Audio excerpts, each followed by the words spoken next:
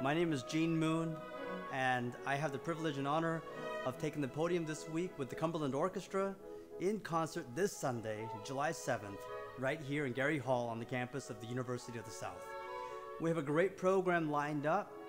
I'm a kind of person who loves music with dance and a lot of rhythmic variations, and the two works that are bookending the program for the Cumberland Orchestra will give you exactly that. We open with the Cuban Overture by Gershwin, a tune that Gershwin compiled during his visits to Havana. And of course, as we know, Havana has a lot of Spanish influence. So the other end of the bookend includes a Russian composer's impression of his thoughts and travels to Spain, which is by Rimsky-Korsakov, and will perform his Capriccio Espagnol, which is an interesting follow-up to last week's Cumberland performance of Capriccio Italien.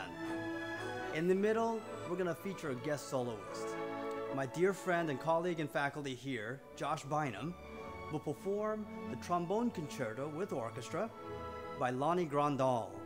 This work is extremely full of sonorities and melodies that bring the trombone to a new light than what we may be used to hearing through large bands, jazz bands, and other kind of scenarios.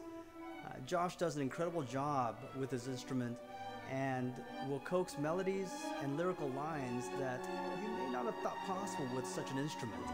But he marks it with grace and beauty, and it's going to be a delightful time. I hope you'll enjoy us again for Gershwin's Cuban Overture, Grandal's Trombone Concerto with guest soloist Josh Bynum, and we close it off with Rimsky-Korsakov's Capriccio Espagnol. See you then. Hi Sewanee, my name is Gemma, and it's been such a pleasure spending the week here at the Sewanee Summer Music Festival. I'm working with the Sewanee Symphony, and we have a concert on Sunday that is all about water in our world. We start with a composer from the Czech Republic. His name's Smetana, and it's about the river that runs through the country and all the characters that you see on the riverside along the way. We then go to a New Zealand piece. This is a piece from my hometown. It describes the wind and the rain from Wellington, and it's composed by Selina Fisher, one of the prominent New Zealand composers of today, an old classmate of mine. She's so talented, and it's a beautiful work. I hope you can come and enjoy it.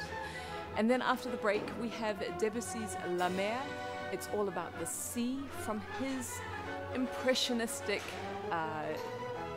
background, and it's full of the French sublime, subtle colors and a lot of his respect and admiration for the sea. So come and enjoy such a wonderful, colorful program with the Sewanee Symphony on Sunday.